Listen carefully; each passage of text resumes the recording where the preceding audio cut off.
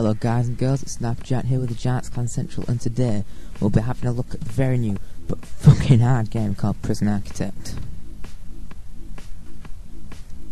Now this game, just wow, I've played this game to within an inch of its life recently. It's so freaking amazing.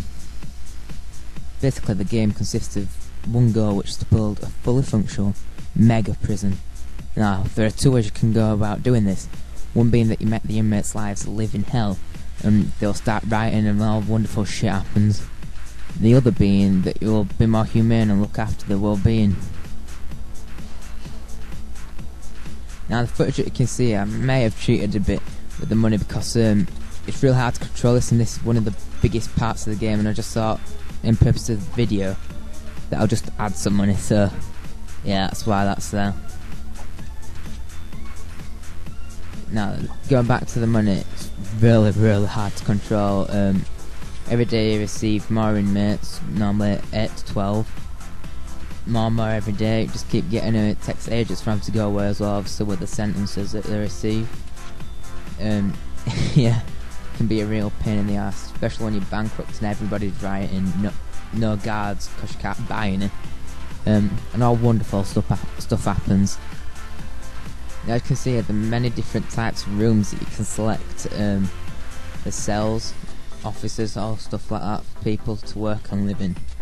And the AI is incredibly intelligent. Now, as much as this game don't look like it's demanding, trust me, I built an absolutely massive prison earlier, and my computer just like crashed. I mean, this is obviously an issue with the game because I have a really good computer, and I was surprised myself really. But yeah, this probably because the AI is absolutely incredible. Each one has their own individual personalities and knows what they're doing really. It can be a bit buggy, but I'm not complaining because it's good. You can see you can choose different objects to meet the living requirements as well. Putting some benches down. And utilities, now this is a big part of the game. You have to supply power and water to all different types of appliances. This can be a bit of arse rot as well, but yeah, it's a fact of the game, and I think it's a really good one. You have to have a power station and a water pump. Yeah, that's the word. It's quite expensive if you're doing it legit. Yeah, but sure, I'll get around eventually. I mean, it took me quite a few tries to get used to the control and things, but I got there in the end.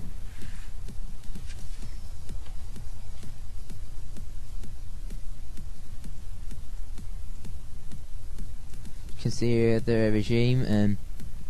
This is a factor with you can unlock, and yeah, you can change what time the prisoners do what. So like, say if they've all started rioting at a certain point, if you realised it, swap it around a bit and change it. You can see we can upgrade things, unlock different characters so you can use them in game, which is quite a cool feature, I think. Loads of different tabs here. But yeah, and grants, yeah, you can, if you're really struggling for money and you want to build like an extra wing to house all your prisoners, what I'm looking for, you can unlock it through grants. Now, what it basically does is the government on the game obviously supplies you with money to complete the task. Now, all the problem is with that, if you don't complete the task, then you're pretty screwed over. But anyway, yeah, there's loads. Yeah, like I've said with the rooms, loads of different types of kitchens, cells. Here you can see I'm building a bigger kitchen because we're just not feeding enough prisoners. But yeah, I just really like this game, and as non-complex as it looks, it really is. You can download it. I'm not too sure how much it is to buy. I didn't get this, my mate got it for me. I didn't even know about it till he got me it. But yeah, I think it's a really good game, and it's worth a try, or just at least demo if there is one. I hope you guys enjoy it as much as I do, because you can see it's really good, and I know it's pixelated, but that I can live with. think it makes it better, honestly. Not too realistic. Makes it fun.